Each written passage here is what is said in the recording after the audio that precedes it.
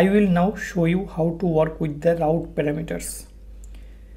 Here is a route, that is a home route. Now I am going to copy this and I am going to create another route, that is for example the about route, and I am going to return a view that is for example about view, and I am going to create a view file here about.blade.php, and in this file I am going to write some code, for example about us.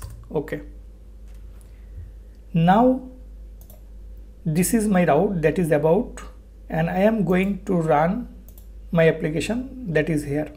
Now I want to call the about route. You see that the about us, this is coming because I wrote the code in this file, and that is about us. You already know this thing, but what is route parameter? Route parameter means, you see that this is the route name, right? And after that I am going to put a slash, and then I will use a curly brace. In the curly brace I can write anything. For example, I am going to write username. This username is not actually the fixed string. For example, about username, not like that. About is the string in the route, that is okay, but this username is not static. This is completely dynamic. That means you can write anything as the second parameter here. After about slash, here you can write anything. So what you will write here, that you will have to receive into the function, and that will be as a variable. And so this value username I am going to receive into my function as parameter. That means in this function I can use this, and this is actually variable now, you see, and I will pass this variable into my view file. So here you see that this is about, and here I put a comma, and as the second parameter I am going to write an array in the second parameter, and in this array I can pass this variable. Okay, so here you can write any string here, and here you will have to give the value as username. So this is the parameter. You can write anything here, not username is fixed, username is not fixed, you can write anything here, and this username will be taken using this variable into the view file about. That means this username variable I can use in the about view.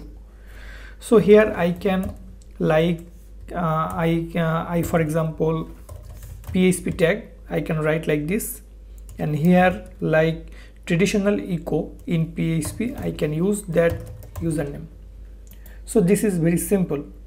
If I now go to my route, and as the second parameter I can write anything, for example rfin, you see that that is coming into my view as the output. You can write anything here, Patrick, you can see that this is coming. That means it is working. But instead of writing like this in the blade file, because I am using the blade, so I can easily write the blade syntax, double curly brace starting and ending, and just write this. No echo is needed to write here, just you can put your variable here. This will work similarly, right?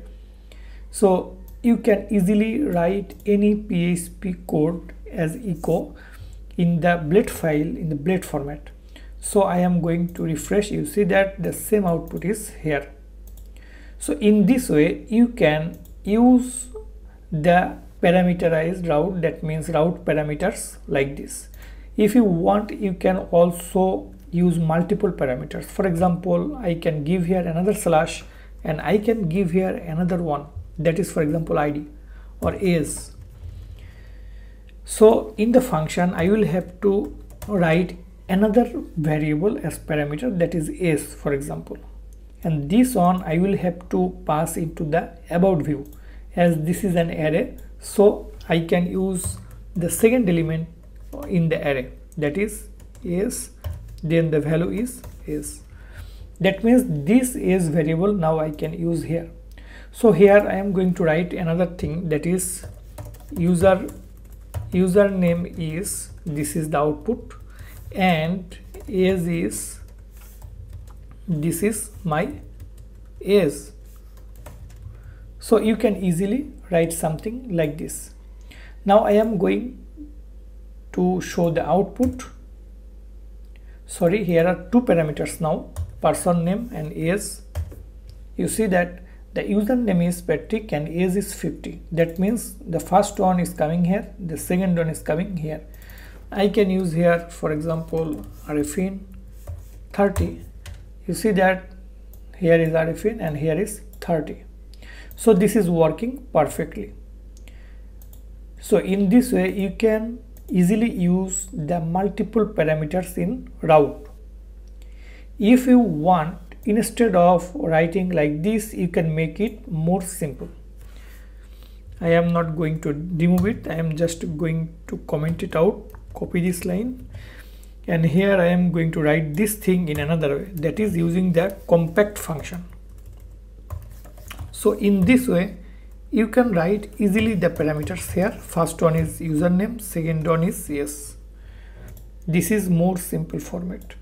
If you go to check the output, you see that the similar things coming in the output.